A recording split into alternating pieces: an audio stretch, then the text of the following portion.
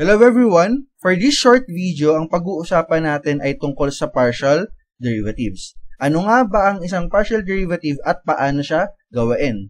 A partial derivative is done by taking the derivative of a certain variable while considering other variables as constant.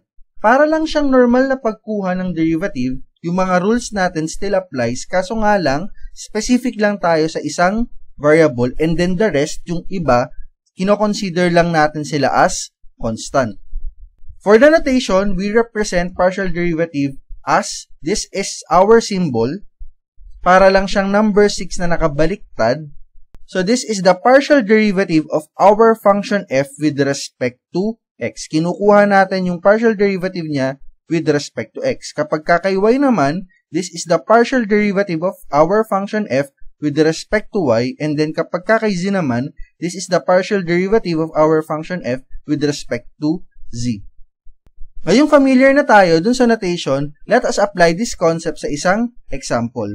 Let us evaluate the following partial derivatives given the function f of x and y is equal to x squared y plus 5xy plus y squared. Ito yung kukuhanan natin ng partial derivative. So first, let's start with our partial derivative of our function with respect to x.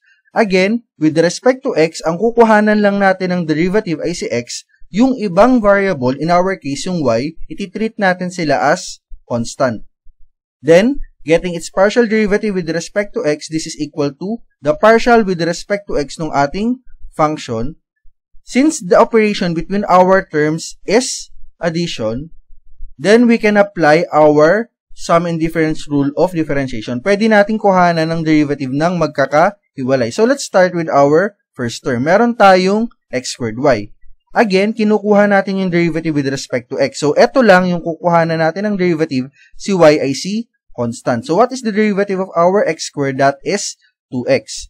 Kinuha natin siya, yung derivative 2x, and then, imumultiply lang natin yung y kasi tinitreat natin siya as a constant.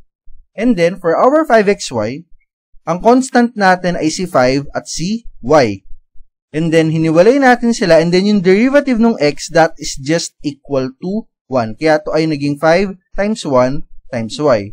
And then, for our third term, we are getting the partial derivative with respect to x. Kaso, wala tayong x dito, so this y squared, we treat this as a constant. And what is the derivative of a constant? That is just equal to 0. Then we simplify, 2x times y, this is just 2xy plus 5 times 1 times y, that is 5y. This is the partial derivative of our function with respect to x. Then, let us proceed with our partial derivative with respect to y. Kunin ulit natin yung given natin na function, eto.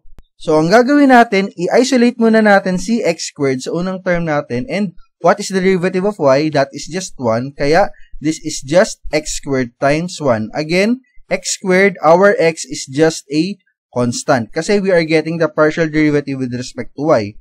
Then for this part, 5 and x, we treat them as constants. Derivative of y, that is still 1. Kaya ito ay multiplied to 1. And then yung y squared natin, what is the derivative of y squared? Baba lang natin si exponent applying power rule of differentiation. So this is 2y. And then yung exponent natin bawasan ng isa. Kaya ito yung ating derivative.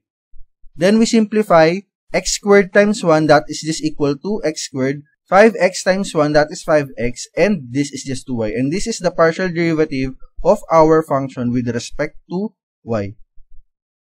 And that's it for partial differentiation. Again, kinukuha lang natin yung derivative ng isang function with respect to a specific variable, while the rest of the variables, we treat them as constants.